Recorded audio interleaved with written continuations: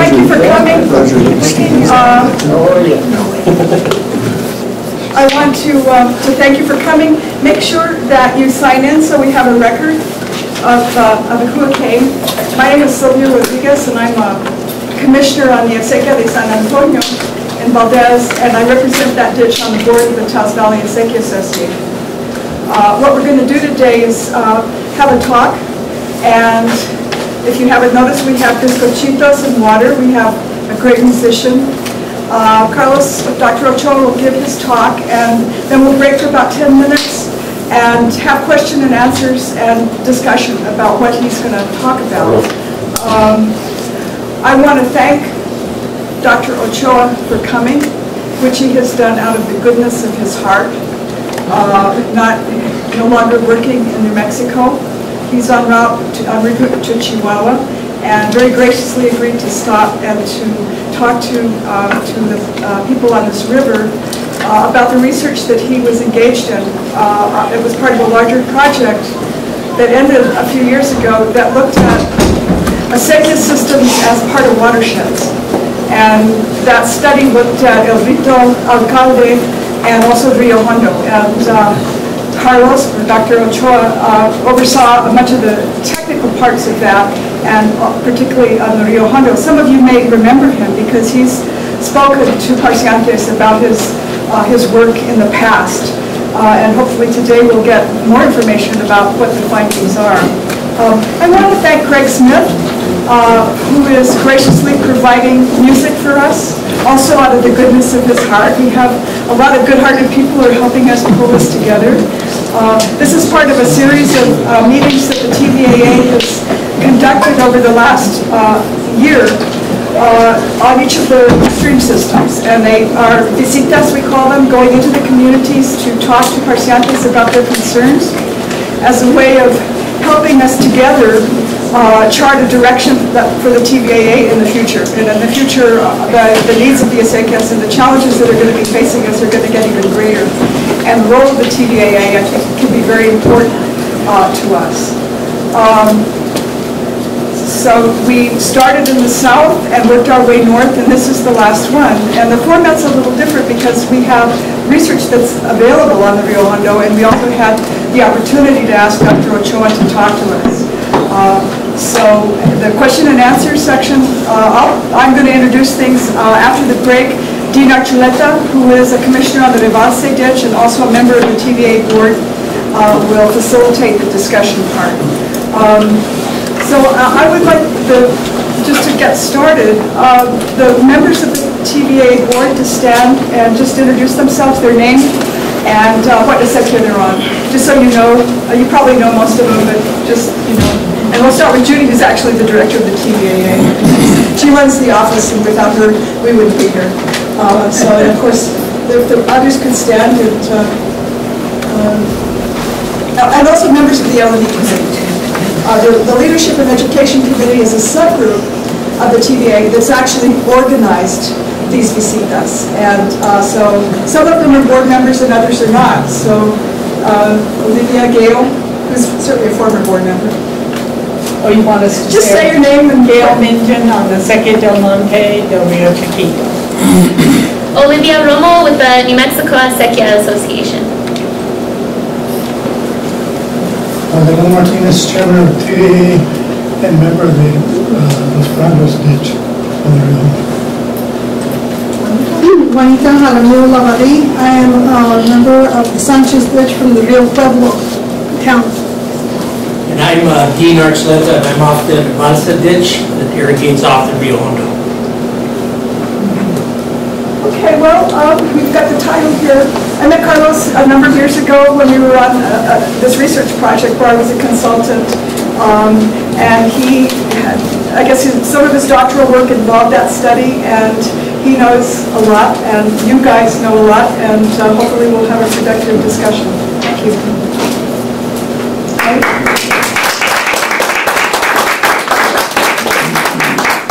Thank you, Sylvia, and thank you all for coming. Really appreciate you guys giving me the opportunity to come and talk to you guys, and so thanks for inviting me. give this talk. It's a great pleasure to come back, and Sylvia asked me about it, if I wanted to come back and say yes. I'll love to try and fit it into whenever you guys were meeting and when I was coming down here. I'm very grateful for the support that you guys gave me when I was doing some of the work here. And we've been kind of working behind the scenes with some of the students that are still or have had in the past collected data, and we're running the analysis with that.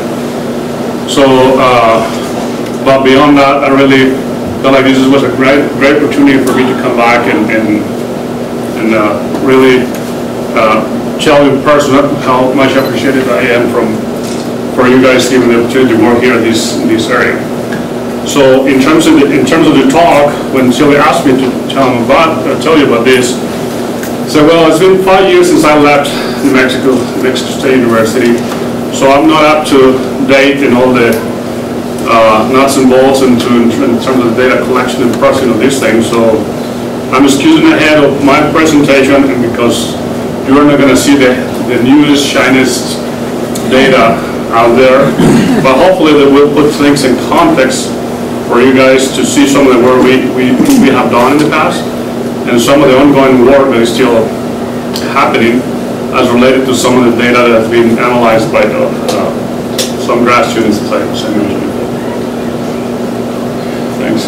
So, just to give, now I'm at Oregon State University. I'm an assistant professor there in the Animal and Rights and Sciences Department. So I do a lot of all kinds of things related to surface water and groundwater interactions, from agriculture, pretty similar to what we did here. But here we have 40 inches of precipitation, so a little bit different than this part of the world. But here we have a lot of juniper. Big issue there in the Pacific Northwest. Western Europe is a big deal. Removal of juniper and how that affect the whole hydrologic connections and things like that. Similar concept of the thing that we see here, but in a different landscape. This is a 14 inches precipitation zone. And then I have a project which Sylvia mentioned. I'm going to Chihuahua. We have another project in Chihuahua, in the heart of the Chihuahuan Desert, that has to see with the cattle ranch and some soil water conservation practices that we have done there, and how that affects the hydrology, the recharge of the aquifers, and those sort of things. We do a lot of riparian related work. Pretty much all of this involve integrated watershed or riparian systems management. And a lot of these systems particularly resembles like in terms of the operation of the water, to use irrigation, water distribution, how that impacts the stream. Very similar to some of the things we do here in New Mexico. And we're experimenting a lot with technology, so drones, we're using it quite a bit for a lot of these ecological and hydrological and cattle movement and wildlife and that sort of thing. That's what I'm working on mostly, but also I work closely with Steve Golden, that some of you might know from Alcalde, and with some of the students from San Fernando there in the New Mexico State, Las Cruces, to help them analyze some of the data that they collect from Rio Hondo and the Rio in Alcalde. It's still part of the project that Sylvia mentioned ended already in terms of the funding, but the data keeps giving some good information. So this is a project that Sylvia talked about. It was a CNH, coupled natural and human systems. Sylvia and other folks in the sociology, they did a great job in the human dimensions aspect of it. We focused mostly in the hydrology to help with these things, so it was a great team effort that we did. I think we have 4 years project, something like that? 5 years. 5 years. It was a great project, but got to an end, but still a lot of that thing is ongoing. So when we started this project, well, we've been working in the Alcalde area for the last 16 years or so. Yeah, 2002 we started there, and then so we've done a lot of work in that area, and from all that work, we started the hydrology, kind of evolved into this other project, and we ended up in Rio Hondo, in a Rio, and keep doing a lot of work in Alcalde still. Well, not up to date, but in terms of back in the days when we did this integrated project. So Sam Bernal was sort of the PI and the principal investigator in this research project. Steve Golden, as you know, some of you know, is a superintendent on the Calder Science Center. Myself and hydrology and several grad students out of New Mexico State have been graduated and providing some good research out of that. Go to the next, please. So before, I want to, for some of you, this probably is going to be super basic, but I wanted to give like a primer into the hydrology, something like Hydro 101. So excuse me, you already feel like you know these things. I also want to kind of tell you in the context of why this knowledge is important with the data I'm going to present next. So I'm going to give you a few slides about how these things operate. So very much when we refer to surface water and groundwater relationships, so between storms and the snowmelt periods, basically most of the water that ends in the stream is what we call the base flow. This is just groundwater, right? So there's no contributions from anything else.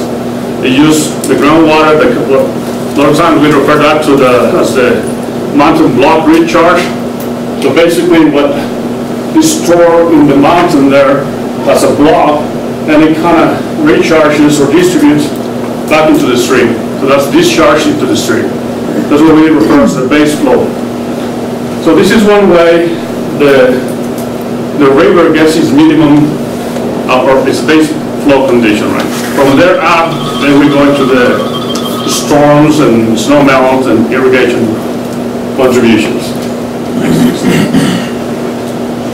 So the other thing is, you already have your base flow condition from the block recharge, and then when you irrigate or when you have snow melt going on, a lot of that moisture gets into the subsurface, right? Gets into the soil, into what we call the vapor zone, the unsaturated zone, and then eventually that area gets saturated and kind of like gravity drains down into the stream. So during these snowmelt periods, in these flood irrigation systems like the Acequias, we have a lot of contributions to what we call subsurface flow, or also known as lateral flow. It's water that goes into the stream. So it's a second way of adding water to the stream. I don't think I have the slide for this one, but the other one is, particularly this time of the year, in the monsoon season, we have water that we call overland flow. Basically, these big storms that we have, so a lot of water doesn't infiltrate into the soil and runs over, we call it overland flow, and it gets into the stream. And you see them in pretty much all the arroyos around here. That is what we call overland flow. Right? So that is kind of Hydro 101 in terms of how the hydrological connections interact in regards to the landscape. And from there, we're going to start discussing some more important aspects related to our understanding of the Taos, of the Rio Hondo area. Well, here's the other one. Actually, I had it after all. Anyway, so here it is. Basically, this is overland flow. This is what we call excess saturation or excess infiltration. So two ways of saying it, right? Excess infiltration is when it's high-intensity precipitation events. It rains a lot, very fast, so there's not enough time for the water to infiltrate. So the kind of excess infiltration doesn't infiltrate. The other thing is when we have what is called excess saturation. That happens mostly around October, when we have kind of the frontal storm systems, but the soils start getting wetter and wetter and wetter, and then we have some rain, and then it's already saturated, so there's not enough room for the water to infiltrate anymore. So that's what we call excess saturation. So then the water kind of runs over the soil. So that's another type of overland flow. All right. This schematic is very important, and it's very applicable to the conditions here in the Rio Hondo. And bear with me in some of these things, and I'm trying and explain it to the best of my knowledge here. So normally in these systems, imagine kind of the ski area there where you have a bunch of pine trees. So this is what we call the recharge zone for the most part. We have forests, and within that forest we can have fractured basalt or any kind of fracture in the limestone or any of the formations there. So a lot of those, all the rocks are not like impermeable rocks. They are fractured.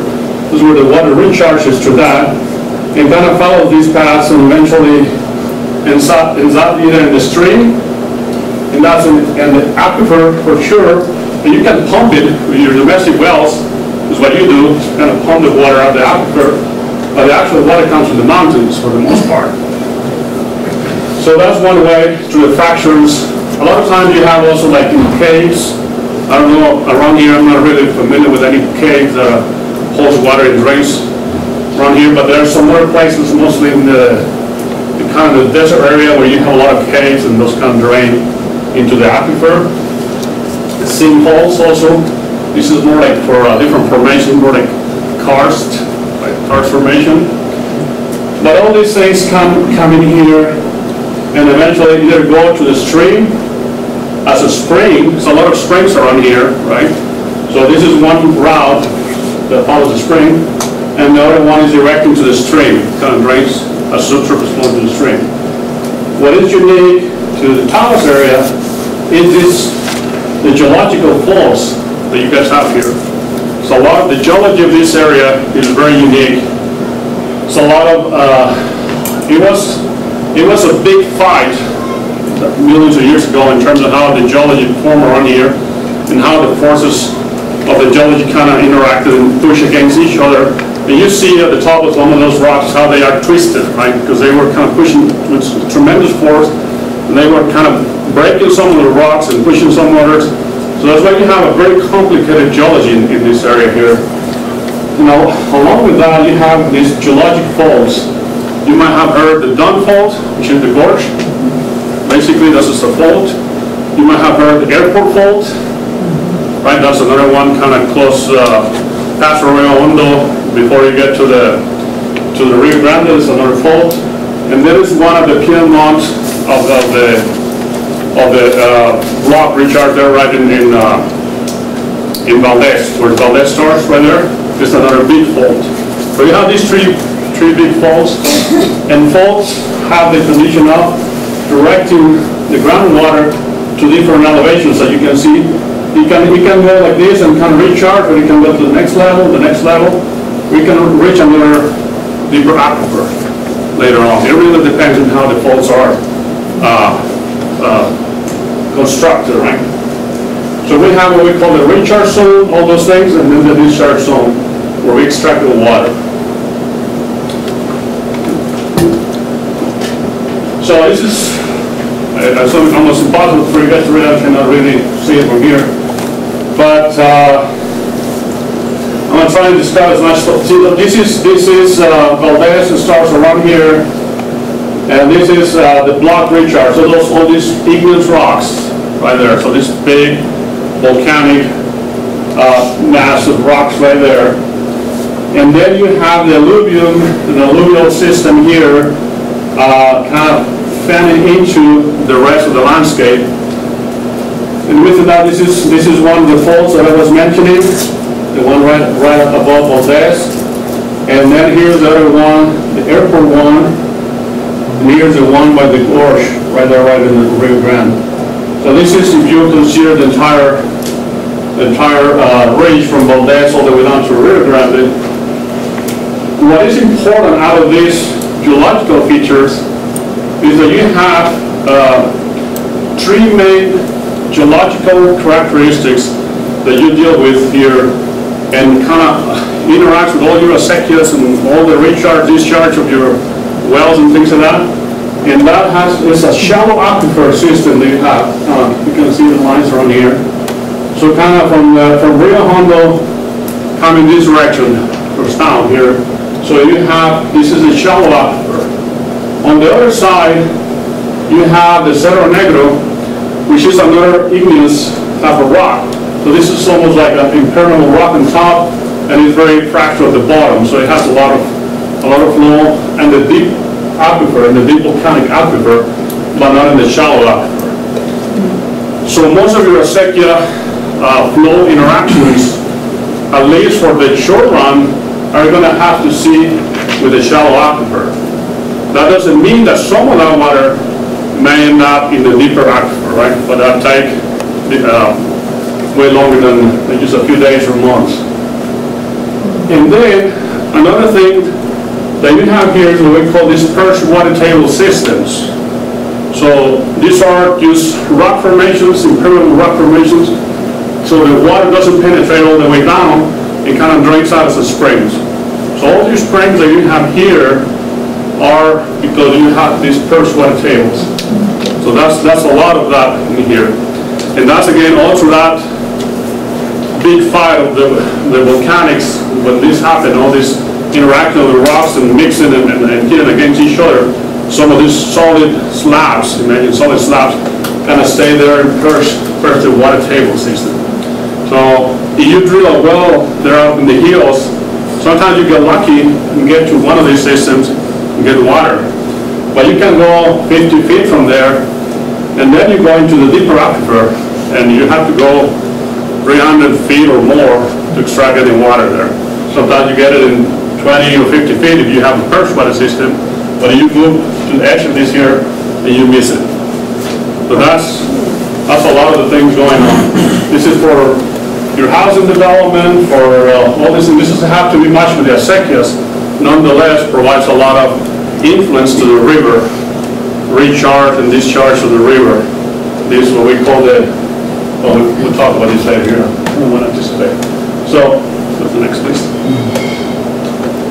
All right, so you can tell me what it says here, and you guys are experts in hydrology. So this is, and I'm citing this paper by Peggy Johnson and Dracos. These guys did the geohydrology of this area.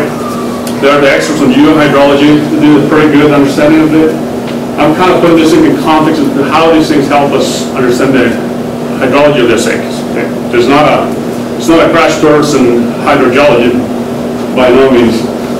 But here is the thing I was telling you about. This is the water table. The blue line is the water table. This is the depth from the surface down to the water table. So where you have the airport fault, remember I was telling you this is right below Rio Hondo, then you have this big fault, and then the water table drops around 300, 350 feet right there. So imagine you have the water going like that, and all of a sudden it's like a huge waterfall down there, 300 feet. And then the water kind of keeps draining into the next fall, which is the gorge right here, and then kind of drains out into the Rio Grande. So that's why when a lot of the hydrologists, when they start looking at, okay, my water level table and things like that, you get to the faults and it's a mess. Because you don't know if the fault is going to be a conduit, like in this case, or a barrier in other cases. It also can act as a barrier depending on how the fault is slipping, up or down, or to the side or to the right or the left. They might direct the water in different directions. This case is cascading it down, so it's an easy one. So could you show us on that map, if you can, where the Valdez Fault is? No, the Valdez Fault is not here. This is just a Rio Hondo part. Oh, okay. So you have to go like almost around here. This is the work from Peggy Johnson. They did it mostly in the Rio Hondo area. Nonetheless, in the previous map I showed you where they illustrate the other one. This yellow thing here, by the way, this is the shallow aquifer. So here's where your acequias interact with. So anything, all the moisture you see in your soils and things like that is at this level. And then you have the recharge zone, which is this one here. So really your acequia systems are interacting mostly with this area here, the saturated, or what we call the unconfined aquifer. Good, next. So here's some illustration about the perched water systems. So basically this is the thing I was telling you. You have this, we call this apiclude. This is like a semi-permeable formation. It can be very heavy clay or some sort of rock formation that kind of prevents for the water to drain that easily. And what it does, now more variable, what it does, it kind of drains to the side, and then eventually you get just the springs. So anywhere you see a spring, you're going to have an aqueduct kind of right underneath, right? Well, it's not here, but below this thing, below the aquifer, we have what we call the aquitard, with a T-A-R-D, aquitard, which is basically almost impermeable. It's like the bare rock right there. There's not such thing as impermeable when we talk about hydrology, but a lot of times geologists in particular talk about semi-permeable or impermeable, but there's no such thing as that. It's not like a paved road or anything like that. So you still have a little bit of water going through, but it's just a very slow process. This is the thing I was telling you about the well. You drill your well here, you get lucky, so you get water, you go to the other side of the house, and then you go to the very deep aquifer. You have to pay way more to the driller. Anyway, so there's a lot of that here in Rio Hondo, so that's what I'm saying. And I don't think this has been studied a lot, not even us, I don't think we studied it at all. And these have huge implications to Rio Hondo flow, right, and to your Acequias and how they interact. Next, please. So another thing that has important implications here is the extent of your floodplain. This is your floodplain. Imagine you are here in the Rio Hondo. It's a wider floodplain versus Valdez, which is a narrower floodplain, right? So you still have interaction coming from, this is the groundwater flow coming from the mountains, but also every time you irrigate or you have a big storm, you have sort of like a local, like a sponge capturing water and kind of draining back into the river. So the bigger the water your floodplain is, depending on the soil you have, the better temporary reservoir underground you might have. It really depends on the conditions and of course you apply water. So if you go to parts of the western U.S. and talk about flood irrigation, people almost get a heart attack about it. Right? For you guys here, some of you have been doing this through hundreds of years. This is a no-brainer that you really need to put water, flood water on the system to keep your wells up and running, to drain pollutants, all these things. So flood irrigation has a lot of environmental benefits that are not normally perceived as such. But in this particular case, it has been proven. So depending on the floodplain, like I was saying, has huge interaction with the channel or not. The worst case scenario is when your floodplain misses communication with the river. So that happens sometimes. That has happened like in southern New Mexico, actually, when they got rid of the Acequias there, like in the Socorro area, there was now more flood irrigation. Then it started going into some of the drip, and I think that's all started growing some salts. I think that's the soil becoming fertile. They didn't put enough water, so the soil didn't get recharged, and eventually lost the connection with that. That's happening a lot in Las Cruces in the Mesilla Valley, El Paso. A lot of overpumping there from the city of El Paso and Juarez, and the what's it called, the Bolson, right? One of the big aquifers there. So they're getting disconnected. The river ground is no longer connected with the deeper aquifer, and it's a big deal. Once you lose the connection there, then it's a big problem. Not something you can restore. Anyway, so next. So this thing of gaining or losing conditions. How many of you have heard that terminology? Good. So several of you. Right, so here's the thing with gaining or losing conditions. Normally we refer that as a gaining stream is when we said the stream gains from the aquifer, right? So the aquifer is draining into the stream. Losing condition is the opposite. The stream is losing water to the aquifer, right? In any given river, you can find ridges where you have losing or gaining conditions depending on the local geology and the local management and the season, the time of the year. So you can have a gaining condition now, and at the end of the year can be a losing condition, depending on a lot of those things. So don't get tricked into it's always going to be losing or gaining. There might be some ridges that yes, they can stay like that forever, but for the most part can have sections that are not recharged. Now, what is important here is when you have a losing stream. So here's your crops. Here's your acequia, imagine right next to it, and you're losing water from the river, from Rio Hondo to the aquifer. So that means whatever water is coming from your fields is not going to make it to the stream. It's going to follow the aquifer rather. So it's really going somewhere else. It's not maintaining that connectivity that I'm talking about that you need to have. So under most circumstances, you want to have a gaining condition as much as you can, right? But like I said, a natural condition, you can have either the gainer or losing. But you have the opportunity to manage your water resources, you want to have a gaining condition. Most acequias, at least the ones in Ocala that we studied, they are gaining systems. The ones that we have here, we're looking into that data actually now. I think most of them are the stream is gaining from the acequias percolated below, but it really, I don't have a definite answer to that yet.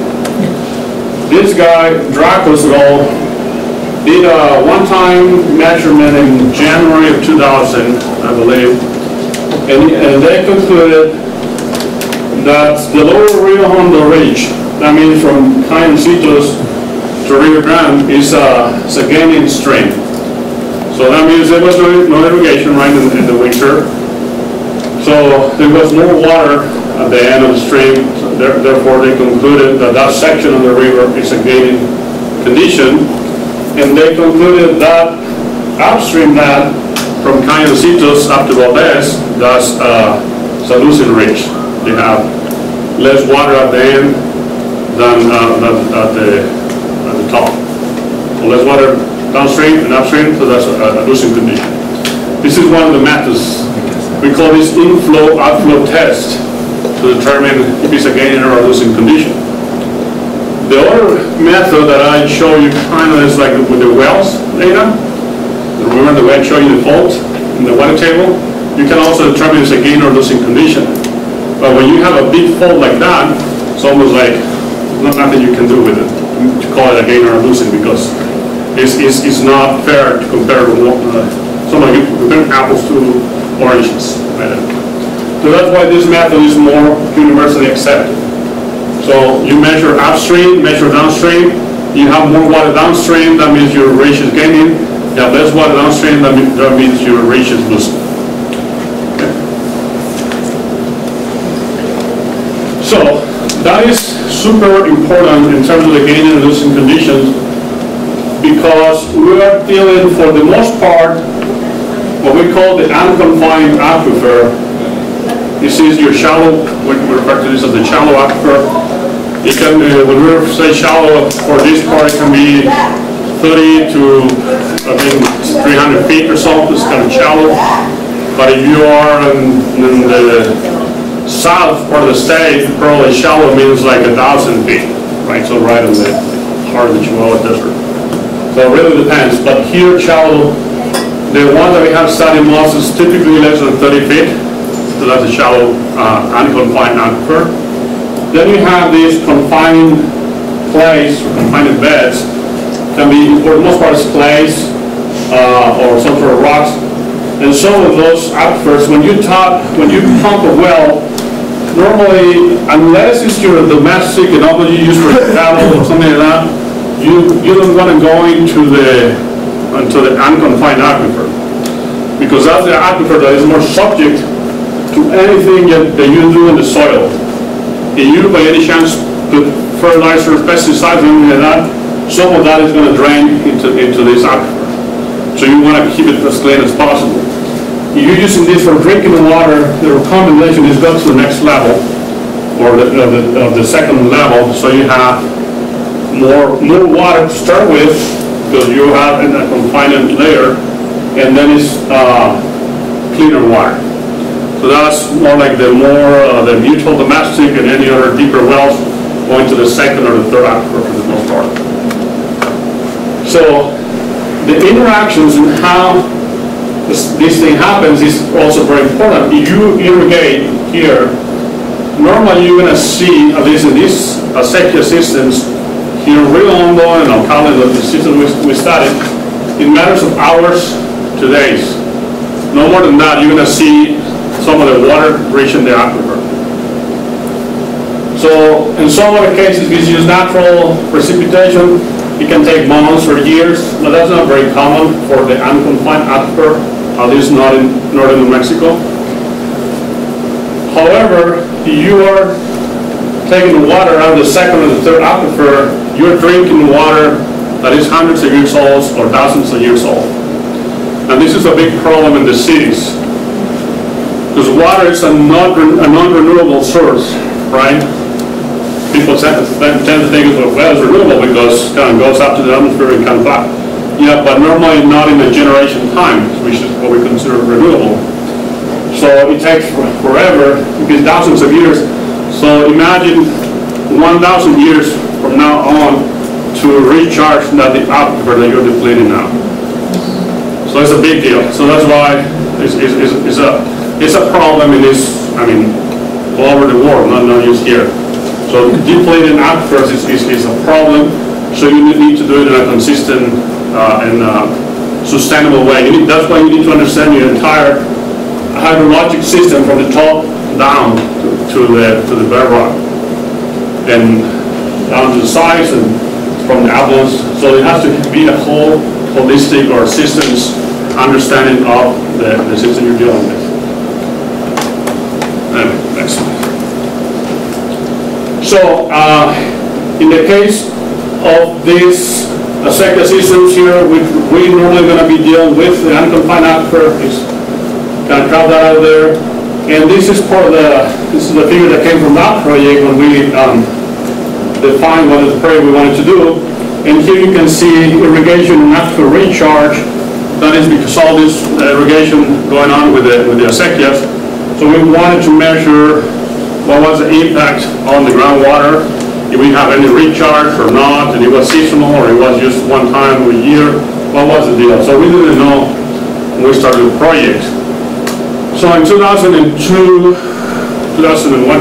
when we started that project, Sam and Steve Golden there, they talked to some parcientes in the Alcalde area, and they in some waters in different parts of the state, and they were talking, well, we see all these recharge from our wells and all these things, and it was a big deal from the, I don't know what agency the state government was providing funding for lining the ditches there, and it was like this local wisdom was saying, well, wait a minute, if we line up the ditch, what's going to happen to our wells, right?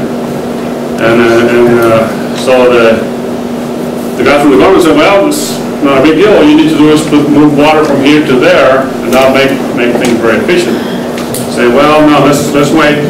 They kind of reached out to Sam and Steve, and I joined the team, and we started looking into the things they told us that they had already seen, but there was no data to validate any of that. So that was the thing. So like I say, yeah, we can tell anything we want, but the state industry commission, they're going to say, no, thanks. So you need to show us what is the data. So that's what triggered the project 15, 16 years ago, and here we are still trying to document some of those things that many of you guys already know from generations, right? But trying to provide the data and go beyond that and kind of see, okay, how is this connected to the outlands, and what happens to the riparian habitats and all the community, as the communities grow, urban development, how is that going to impact things? Just exponential growth. Anywhere in the West you go, or anywhere in the world you go these days, has grown exponentially in the last 30, 50 years. There's a lot more people, more water needs. It has to be a different way of allocating water for everybody. And now by different, I don't mean totally changing the rules or anything like that. Used to be cognizant of what are the things that are happening, all these relationships out there, so you guys can take the most and best informed decision. You have a question? No? All right. I'm sorry. Some of this you can see because in Upper Hondo, where we flood, the pastures when there's water, it doesn't have springs. Lower Hondo, when you get down before you get to the upshot of the land, you can see it because there's springs all over the place and the river has more water in it. We don't have much in Upper Hondo, and then they'll have a bunch in Lower Hondo. And you can also see the alluvial flows if you go over the mesa, and you're looking towards the north, you can see the alluvial flows that go down into Valdez. So they're going to get water, but it's like that centerpiece that has some problems that we need to put water into the cropland so it'll sink in and we have water.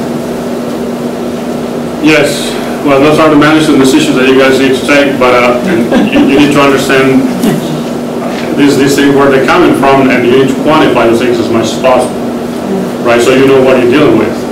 Because a lot of times you assume, particularly engineers assume that you don't have any water to start with, and you already have a lot of seepages and a lot of spring that you already have a base flood condition. So that probably means that you don't need that much extra water to push the water to the system. Or some other cases, depending on the slope of the ditch or anything like that, you really need a lot of water to push it to the system because the ditch is permeable enough that allows a lot of seepage. So you need to put more pressure to it to kind of keep it going. That doesn't mean the ditch is inefficient or anything like that. It's just because of the geology and the soils that you're dealing with are different, and you need to account for those things. So I'm saying that you kind of do it case by case. You cannot pretend that because you know X amount of water at the gate, it has to be the same amount of water at the end of the ditch. A lot of that is going to be seeping, and that doesn't mean that it's lost. That is just water that is kind of helping mitigating other things. Anyway, so let's jump into some of the data. So here's from 1934 up until today. This is the Rio Hondo near Valdez USGS station. The red line represents the average stream flow conditions 38 CFS per day. This is the average throughout this entire years. Right, so there are some years where you have, most of the years you have pretty good flows. There are some years, you can see this one here, I think this is 2002, back in the 60s. Some years they were pretty bad, but for the most part, they've been okay since 38 up until now. I'm sorry about the quality of the presentation here, but that's supposed to turn on nicely. So let's go to a closer look at some of this. This is 2016 up until today. So I wanted to give you 2 years here, or almost 2 years. This is last year. Basically, this is water year 2017. This is water year 2018. This is what you guys are dealing with now. So you have your water year starts here on October 1st. You have kind of broadly average, a little bit of winter snowpack kind of came and went like you guys didn't even notice probably. And then here you are, very, very low, right? So this Mother Nature, I don't know what to do with it, other than you guys need to understand that, I mean, you understand very well, you deal with these things every day, but these are years that are going to happen. And the thing where the things are changing with the climate and things like that, things are getting more often like this. So, like anything else, we need to adapt for those things. That's not the worst year so far in the last, this is 2002. Right here, now I kind of went into also 2003 here. So this is below average the entire year. At least on the other one, you have some spikes here and there. So here starts your year, what year, up to here. So it was like 2002. I wasn't here, but I bet some of you were here and kind of experienced that back then. That was, in terms of that was even worse. However, you got a nice previous year that wasn't bad, and then you have an okay following year. It wasn't the best, but then you have some moisture, right? So the hope is that for this year, we can go back to the previous one, please. So as you've been noticing, so some of this is probably from these rains that you've been having, so actually here, but it's still not enough to get it even up to the average condition. So you really have to get more of these monsoon storms to really have this minimum or this mean average, mean conditions. So hopefully the monsoon turns out good for you guys, and then you have a good winter after that. Other than that, it's going to be pretty close to 2002 for next year. So I hope not. All right, next please. Okay. So in terms of irrigation and conditions, back in 2013 and 2014, I wasn't already here, but some of the guys collected some of this information at 4 sites along the Rio Hondo. The upstream means the gauging station there, the USGS gauging station, past Valdez. The downside is the old Bio Rec right before Cañoncitos, or the geologists call that the gates of Valdez, because it kind of looks like a gate, a big geological gate.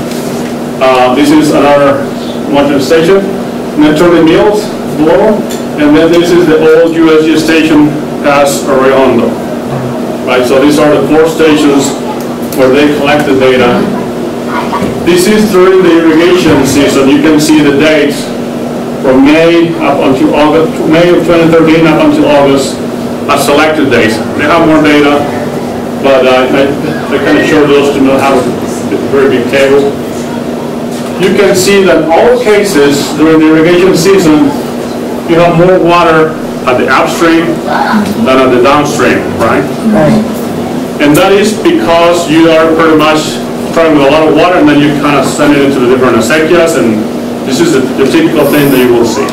Because you are distributing the water out there to the landscape. Hopefully some of that water comes back later in the year as return flow. We're talking about springs and other things. So, next please.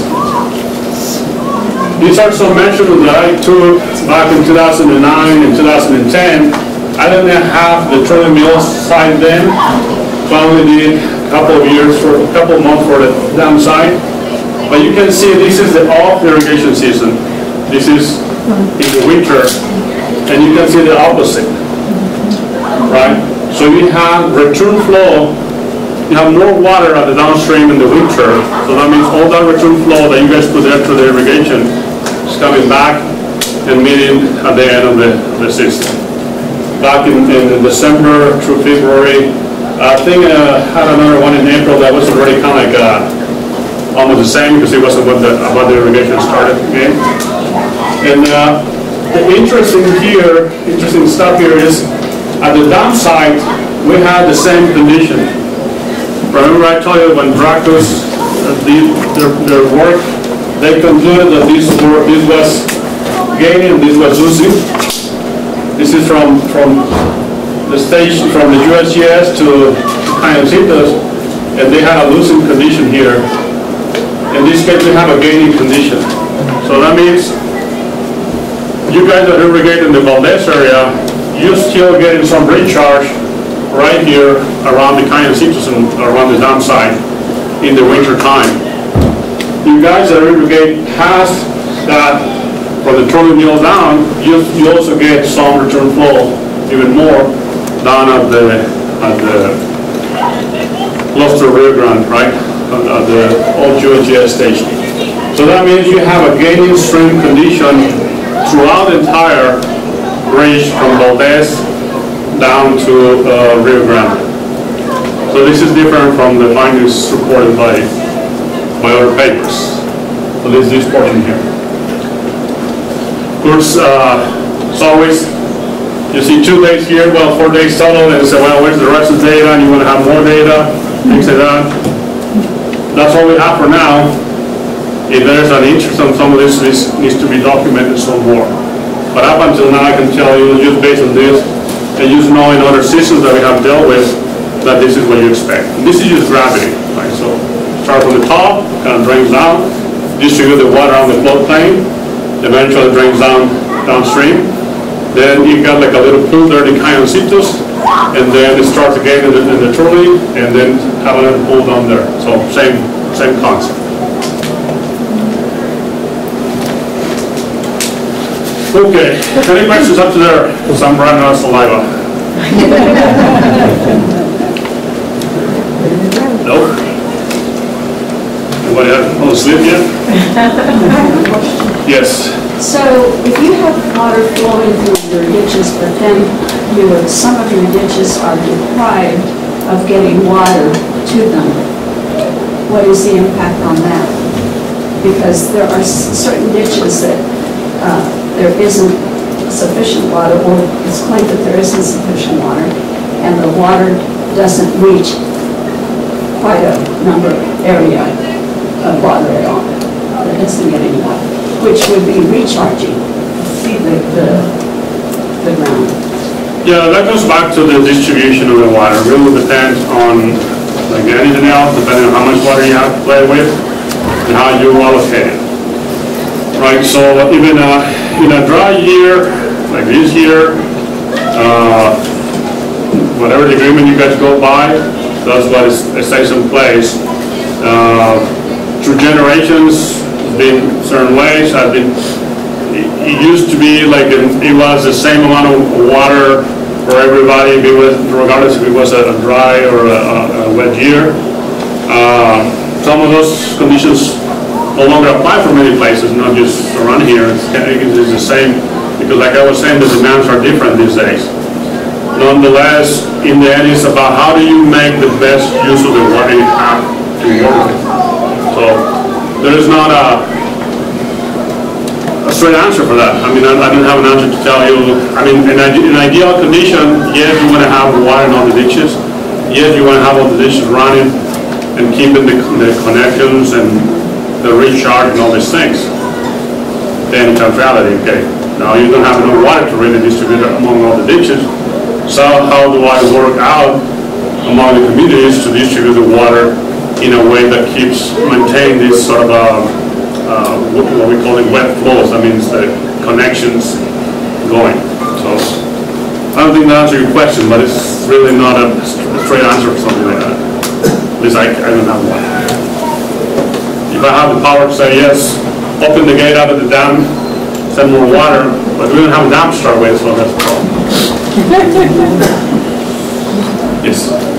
During this trip here, have you had an opportunity to go up towards the Taos Valley to see what they're doing to the ditches, to the river, to reroute the water?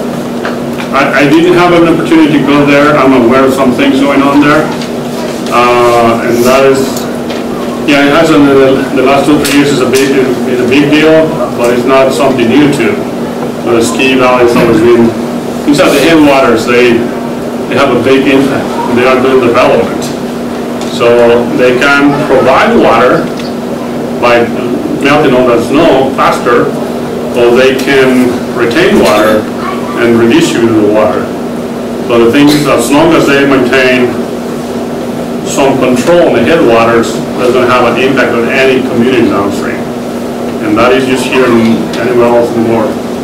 So, yeah, so. I don't think the commissioners have been notified really of the changes. I had the opportunity to go and see what they're doing up at the ski area. I understand that it's the Forest Service that approved what they're doing. Yes, yeah, that's, I mean, that goes above my pay grade, really. I don't have an answer for those things, but yeah, I mean, I'm totally sympathetic and I understand the situation. And a lot of times what they do, they kind of don't recognize the community needs, and they go on to negotiate with the feds, and they get to an agreement, and the community gets the hit, right?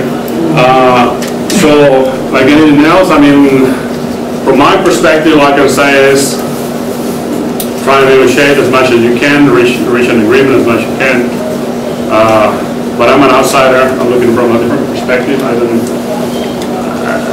don't know really. I mean, I wish I could help you more. Not really. You're not an outsider because you've been here and studied the problems for several years, and so you have a pretty good idea of what's going on. Well, what we're trying to do through this research and is having this kind of conversations, giving you the information that we have to the best of our understanding of how the hydrology and the geology and the land use interacts. But it's not up to us to need any recommendation for you guys to go in this direction or that direction. We provide you with the information and you guys decide what to do with it.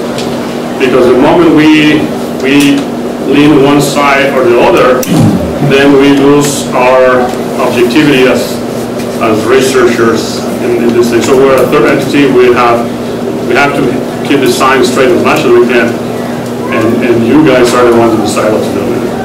So the county needs to look at what they're doing up there, because then they take the agricultural exemption from the farmers because they can't irrigate their lands because they're not getting enough water.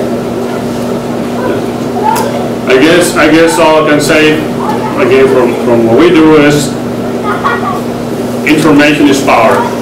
So here's a big piece of information that through this research we're providing everybody, you guys and everybody totally can have access to this information. And use it to the best of your knowledge and ability to present the facts and say, well, here's the things that we see, and this is what we expect to do. We can do some expert opinion of some sort, but again, beyond that is all this information on the internet? Some of it is in the internet. Well, first of all, the previous stuff of this is just conceptual that I gave you. Most of the data I share with you guys when I was collecting the data, I was here I see Solomon there in the back. I was here like at least once or twice a year for this kind of, well, not exactly this kind of meetings, but at least one meeting where I provide you with all the information, and some of you ask for the data. We kind of give you all the data we have back there. So, and then a lot of this information has been turned into publications, kind of scientific peer-reviewed publications, so a lot of this data is available that way.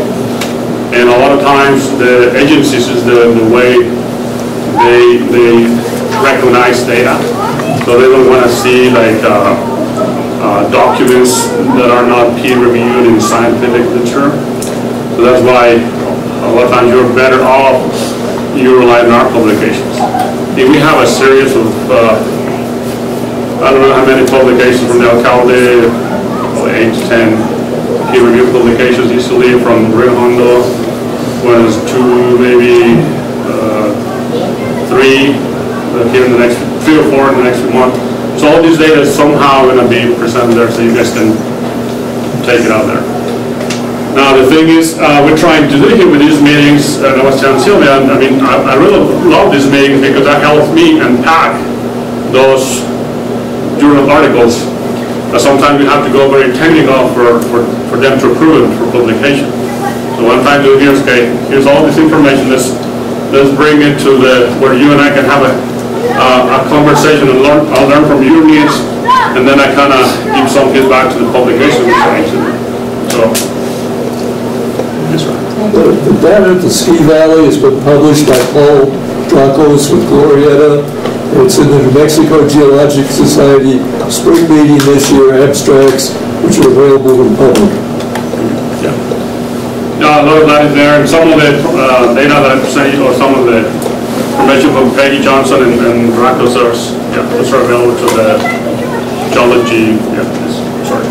Part of the difficulty is that when Ski Valley did something, for example, when they put in their new sewer system, they looked at an impact statement, but only with the Forest Service, which was not impacted like we are down here. The same way with the water usage.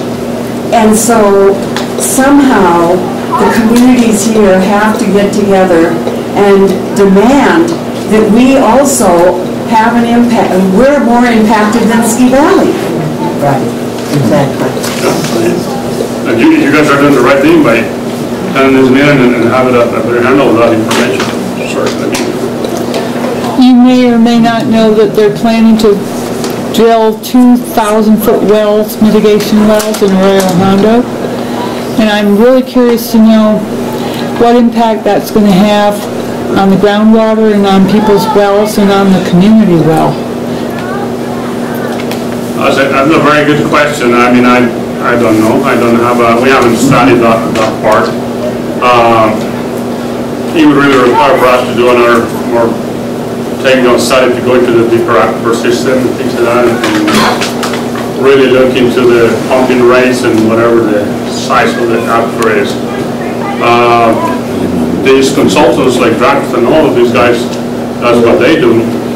So they have good estimates, I assume, for some of that. So that some of that information is available there. But again, not in our case, we haven't done that, so I don't have an answer for that. Is it going to have an impact? It may have an impact. It will have an impact regardless, right? How significant that impact will be, that's and how you can help ameliorate some of those impacts by having a distribution system like the one you have that is kind of maintaining the local shallow aquifers recharge all the time, but at the same time some of that water, and this is the part that we need to understand better that we don't know, how that shallow aquifer is connected to the deeper aquifers. Because you'll be extracting water from the deeper aquifers, but maybe, potentially, as I was saying about the faults and all these things, you also might have some recharge from the irrigation that might end up there.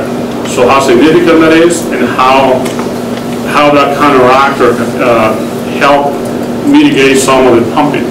So those are the things that I don't think the geohydrologists have yet, and we certainly don't have. So a lot of times the level of hydrology we do, that's what's called surface water, groundwater. For these geohydrologists, like these consultant firms, they go to the deeper geological system. The system that you guys are dealing with, the shallow, the unsaturated system, they don't even consider it, to tell you the truth. So that is just a tiny portion on their map there, because that's not a very water system for them. So they go into the confined aquifer because this is the way they can extract water. Remember I was talking about these confining layers and why they want to have that kind of water. So that's why they don't pay attention to the other one. Now, what we're trying to do with these studies is kind of bridge that information from, okay, this is very important for the communities, but also the pumping and the groundwater depletion is also very important for the communities, because yes, on one hand, you need to have water for the communities supply. On the other hand, okay, at what cost are you going to do that? And what is the common ground of that? But, I mean, not all the time, and for the most part, depending on the aquifer system you're dealing with, most of those aquifers are very productive and they can last very long. So it's not like all of a sudden you're going to, run out of water and your ditches or anything like that. Normally they go to the very deep systems. Again, there's always a potential that something got screwed up in the process, right? But, I mean, they do it in all the cities. They do it in Albuquerque, in Santa Fe, in El Paso, in Denver, whatever. It's like I said, the more people you have living in a community, the more needs you're going to have, regardless. So that's life. So, sorry, what's another? Yes, I'm especially interested in the data that you and the other researchers have collected on the Acequias flows, and we've gotten some of that from you in the past, but how is it possible to get the complete set of data for all the years? Could you speak up, Saul? On Acequias flows? I'm asking Carlos if we can access the data that they've collected on the Acequias flows throughout all the years that they were doing that.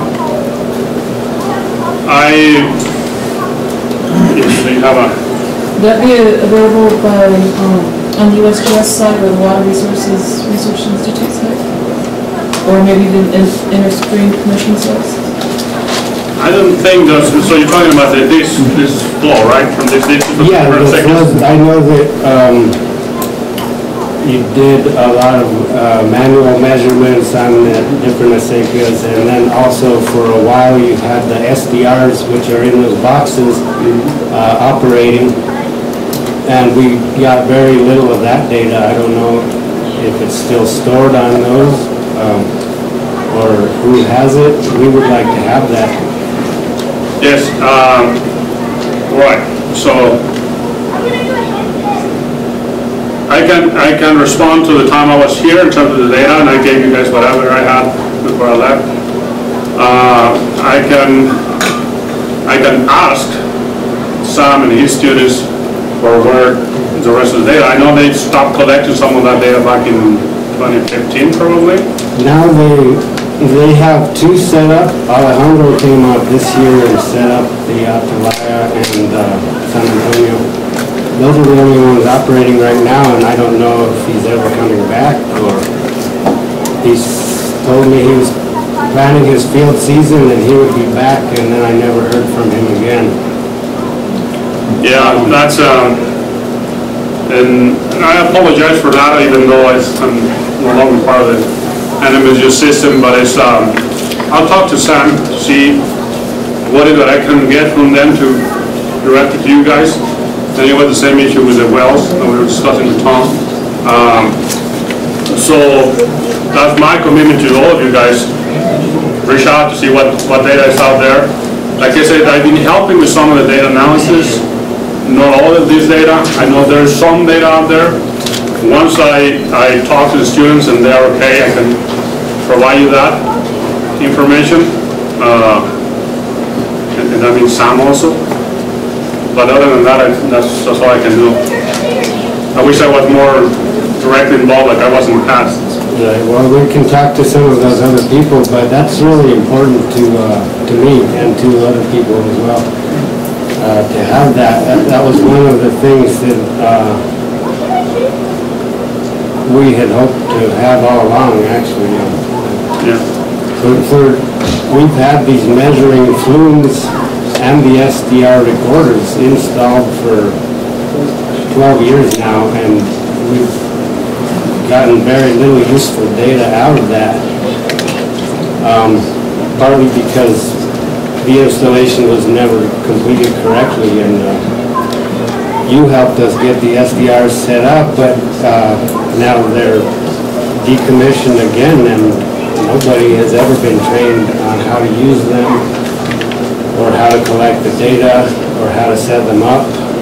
And also, the locks on the boxes, at one point they were changed, now they're gone, and we don't know where they are, or who has them, or why they were removed, and we'd like to get them back.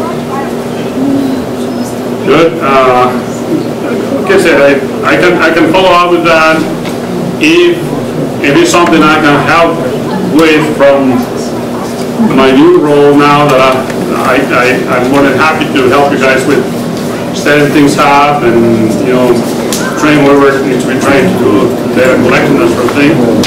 That's from my personal commitment, but I cannot speak for other parts of the institution or that institution anymore, right?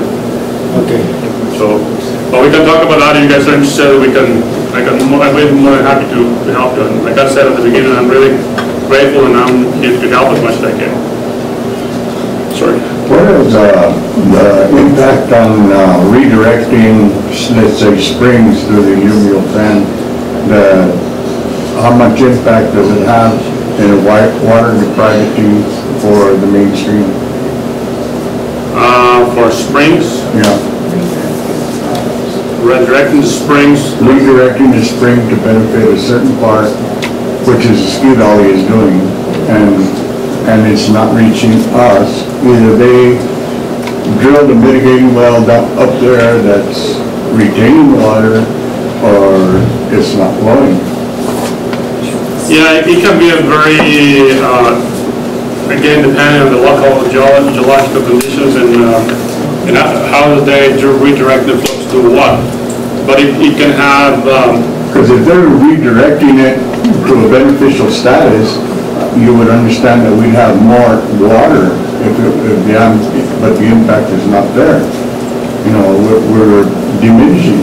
You know, every time we do I think it's once a month we meet up on the head gate to distribute the water, and it seems like it drops significantly in a week. You know, and if we have that much spring flow upstream, it's going somewhere. Right. Yeah, I think, that's, it really depends how they're using the water out there, but there are several ways you can redirect a spring or the whole river, you will, to a certain point, to recharge certain conditions. So there is this technique that is called storage aquifer and recovery. It's basically a lot of times you kind of direct water from a stream or a spring to a particular geological formation to keep that water there, and you can pump it out later on, right? It really depends on the geological formation you're dealing with. If it's kind of like a closed basin, then you can capture most of the water out. If it's an open condition, you might lose most of that water. But you might end it up somewhere else. But what I'm asking, is it a benefit to, let's say, the downstream Acequia users, or just benefit for a certain entity? Like I said, I don't know what they're doing, but it can be either way. It can be a benefit to the community if they do it in a certain way. It can be harmful to the community if they do it in a certain way. But without further knowledge, I don't know. Part of what's happening up there this year is they redirect the springs. They need X amount of water, no matter how much snowmelt there is or how little snowmelt there is. So this year, the effect is even more dramatic because they're still drawing that same amount of water, even though hardly any snow fell last year and we've had very little rain.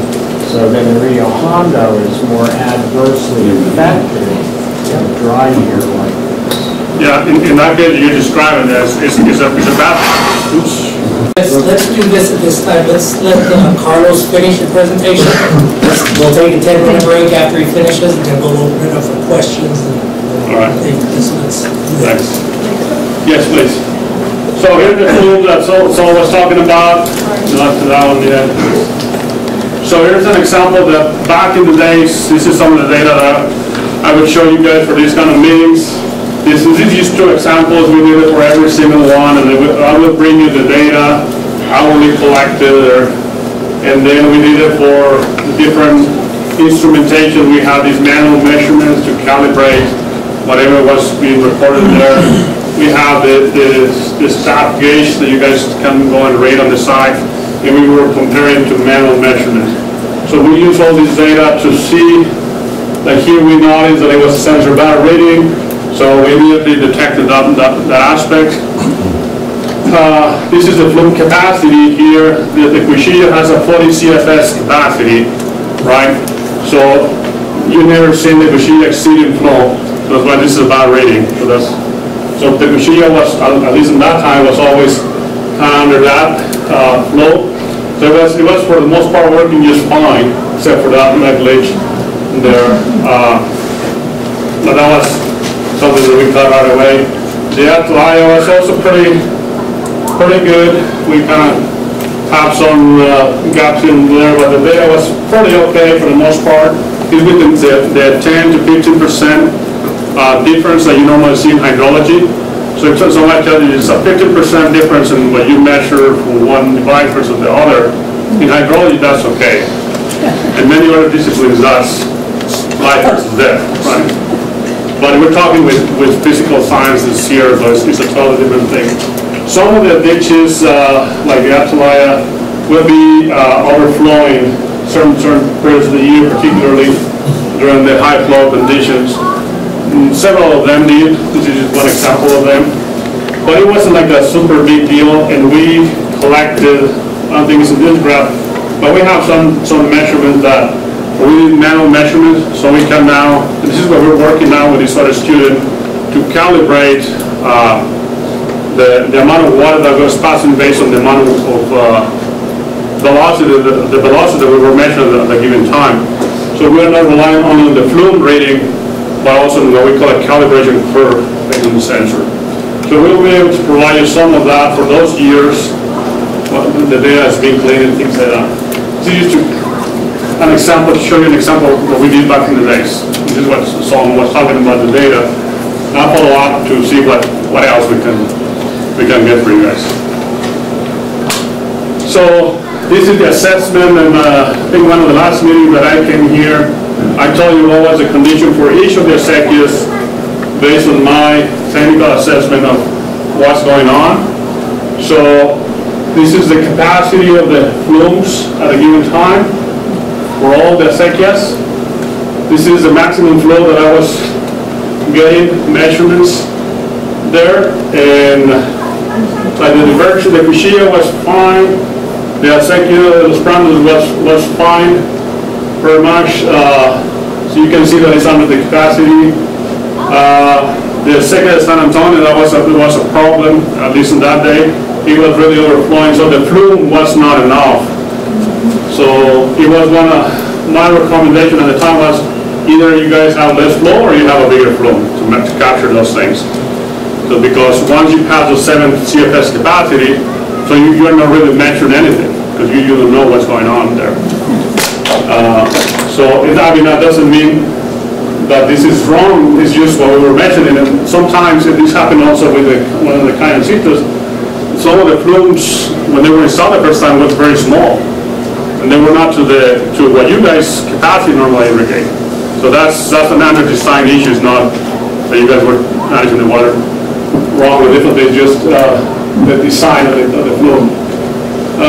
Cañoncitos North, this is the one. Remember when this was a 3.5 CFS, and we observed it and we said, okay, let's change it, and we changed it to a 7 CFS, and it worked just fine for all this time that we were measuring there. I don't know what happened after I left, but at the time was just fine. It says that we replaced that flume. The Cañoncitos South, it was more or less okay, but it's a lot of seepage going on there. That's the natural nature of the ditch. There's not much water that you can run there, max 3.8 CFS regardless, so it's not so much the flume capacity, it's just the ditch itself is small. It's mostly about the seepage coming out of the ditch, but it's one of those things I was telling you about soils and geologists. Unless you put a pipe straight to it, I mean, what else are you going to do with those kind of ditches? So you got to live with those things. The channel was working just fine, except we had a relief channel. That was a big deal. So at some point, the flume was capturing very good information, but you guys had to curve a channel on the side, and that was water that was not accounted for to the flume. So I don't know, that was something we noticed back then. And Atalaya, like I said, it was working fine, pretty much. You can see the max flow is pretty much in alignment with it. That's all we're flowing just very first time. Same thing with the Plaza. Well, it was okay. So, based on this assessment that I did back then, of course, I don't know how things have changed then and now. Most of the flumes were used fine, and the way you guys were handling your water, it was, at least from the measurement perspective, it was okay. Now the way you guys allocate, distribute the water, that's a different game. But in terms of the capacity of the instrumentation and the flumes that we had there, it was okay. A little bit under capacity to my taste, but it wasn't like a big deal. Yes. So that was done in a time of big flow, where there was a lot of water? Or? Yes. Yeah, that was, the thing with that San Antonio, those high flow conditions. And you can see that was, and it's also like, I think you guys can solve that with just having a slightly bigger flume, because you have a pretty good ditch right there, and the location is pretty good. So it's almost like, so for the most part, one of the things we do is, and these flumes are designed to create what we call the critical flow, so you can measure. These are ramp type flume. If you have noticed, at the bottom of that it has like a little ramp. So that ramp, what it does is kind of the water's coming here and it kind of creates, use the critical condition.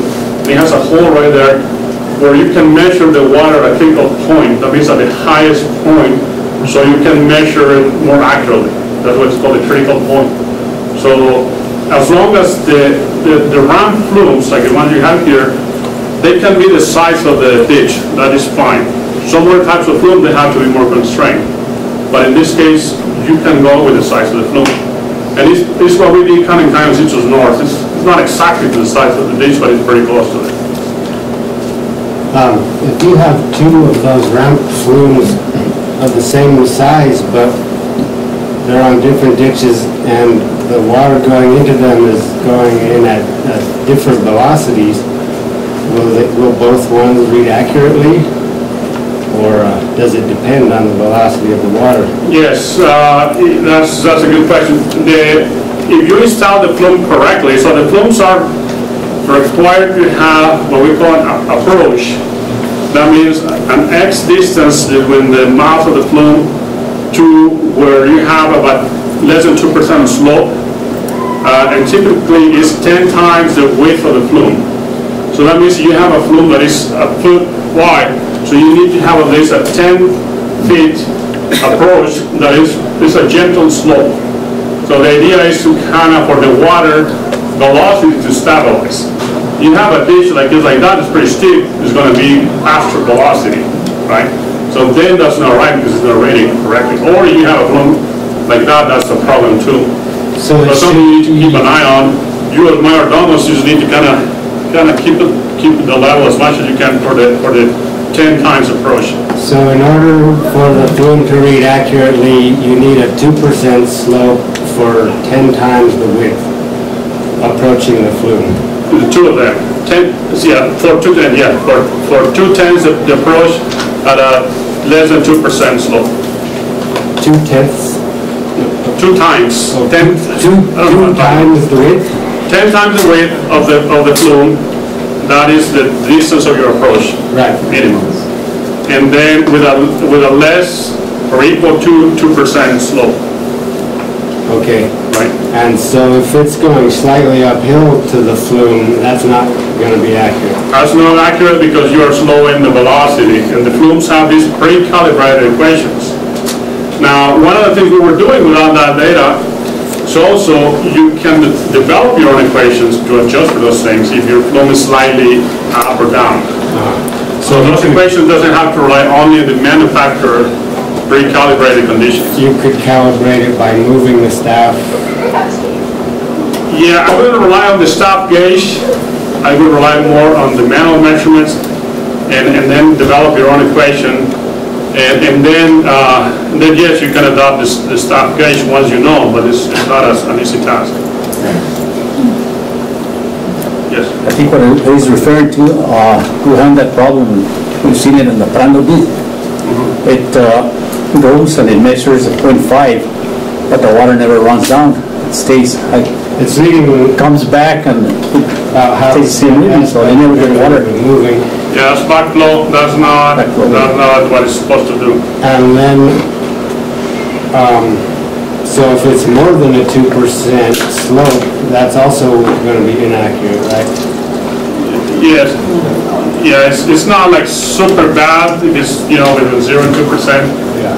But it's not like if it's 4%, then you have a problem. I would say of all the flumes on the river, on the different ditches, the Cuchilla, the water as it approaches the flume is going very fast. And then on the Brandos, for example, it's going very slow. It's actually going uphill. But I would say on the Cuchilla, it's possibly... Well, those are the sort of things that are relatively easy to fix. You just need to know how to do it. And like I said, I can talk to this guy from Manamas. Usually they can send some of this guy some requires you sort of a level and some initial measurement to help you guys see what you guys need to do. If it's something that you guys need to level on your own, well, that's an extra part of the work. But at least to know what is the thing that you need to do is relatively easy. I mean, I wish I had more time to help you with those things around here, but at least not this trip, so. Thanks, that was useful information. Good. All right, so next, please.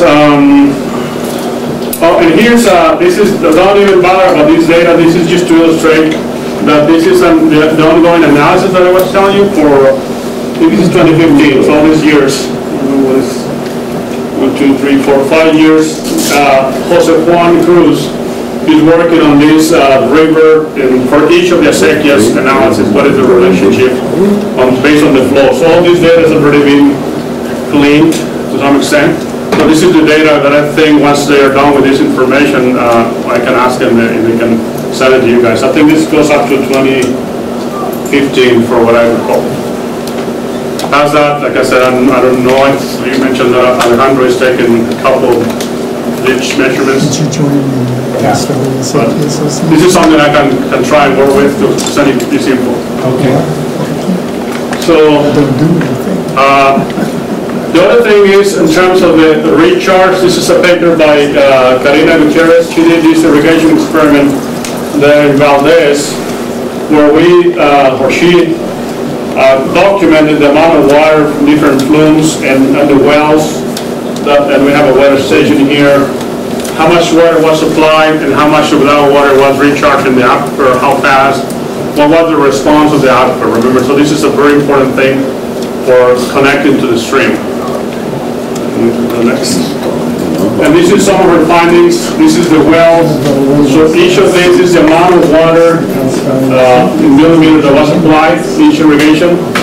This is what passes below the 0.6 meter, what we call root zone.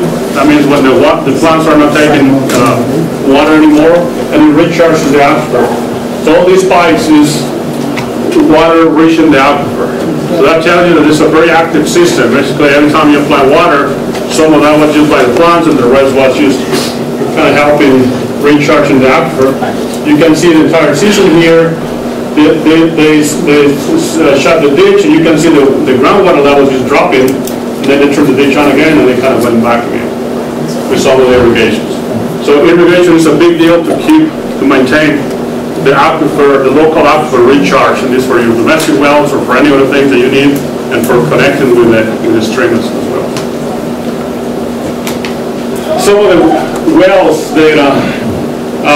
Thanks for all of you that helped us with this. Some of this data collection. Still need to follow up with the same issue with the data. Some of the data collected back then, I was presenting for 2 wells. One in the Valdez area and one in Rio Hondo, to see how they behave during the season.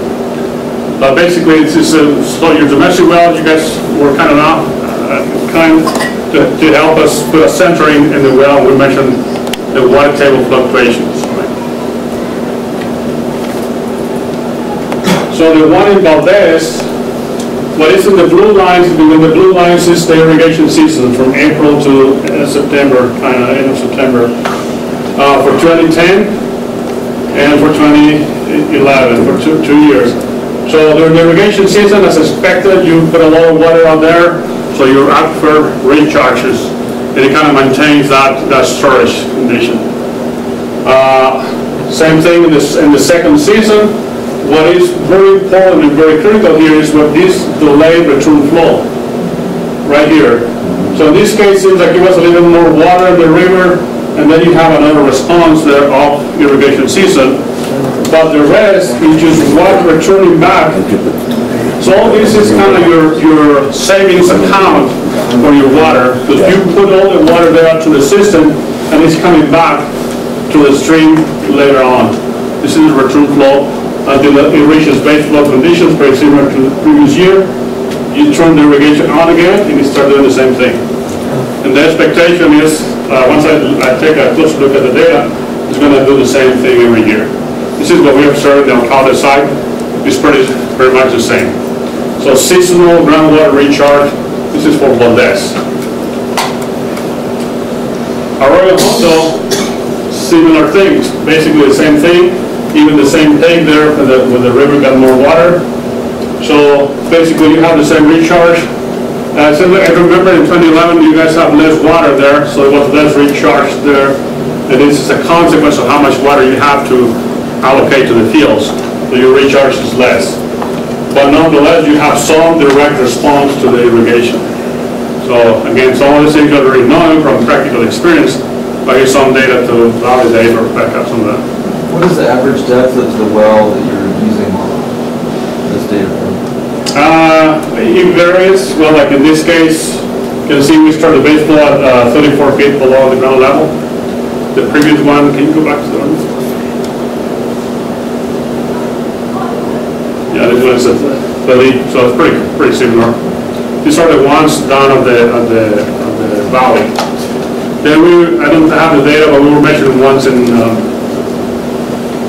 Montes area that are much deeper than that. I don't remember the depth for that. But it was sort of similar response regardless.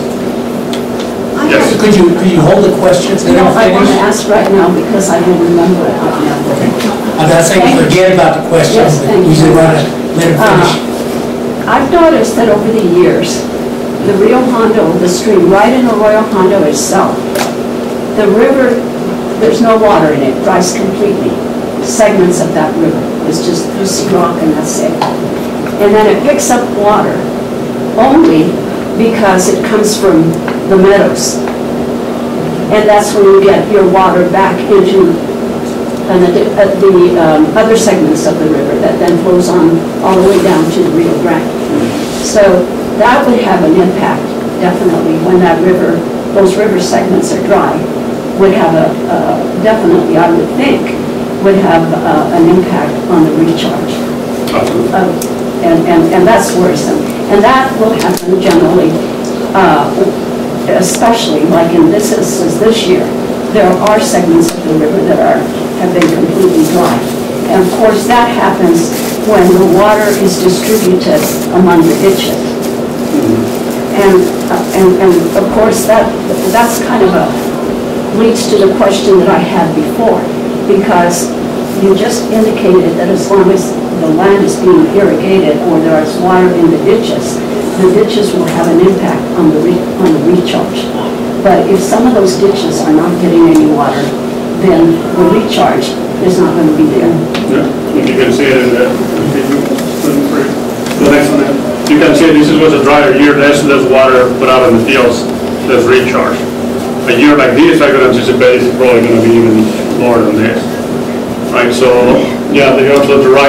The meadows thing that you're mentioning, that's exactly what I'm referring to as the perch water systems. That's an indication of a perch water system on meadows of spring, basically. Right. Thank you. Thank you. Next. So finally we got to the conclusions, and I think we're already discussing all very rapid exchange with the acequias and the crop fields and the river itself and the shallow aquifer, things that we were just talking about. So this is a good thing for the system that you're dealing with. The downside of that is that you don't have water to irrigate, or you all of a sudden start going from the traditional irrigation to a more modern application of pesticides and things like that. Then these systems are very fragile because they have very shallow systems, very shallow aquifers, and you can get any pollutants in no time at all into the aquifer, and that's a big problem. So it's because of these conditions of highly permeable soils and the rapid transport, and the geology, as we discussed, is a critical portion. It's even more critical than the alkali system that we had studied before. Nonetheless, I'm pleasantly surprised from the research side point of view that the findings are pretty similar to what we see in other acequia systems that are different geology and different. And the only thing that is, or not the only thing, but one of the main things that is the same is the acequias as enhancers and expanders of water redistribution through the floodplain. So that in itself is a great message that you guys can take to whoever, that your acequia systems are acting to enhance the floodplain in the riparian condition. So increasing the habitat, increasing hydrology, and improving water quality, all those things. So all those are environmental flows and protections that you can get from these systems. Again, the caveat is you turn into a more kind of pollutant type of system, then you're going to have consequences back. And I mentioned the thing of the spring, something that needs to be studied in more detail. And this thing about, we already discussed that thing with the development, right? With the ski. These two things, to me, are the things, if you work to keep studying these things, you need to pay special attention to these two aspects. I mean, and still doing some of the work that we've been doing, but go beyond that and incorporate some of this information there. And with that, last of this, I want to thank you all, particularly those of you that help us by allowing us to do the measurements of your properties, access to the valleys, your wells. And very thankful, and anything I can do to help, please let me know.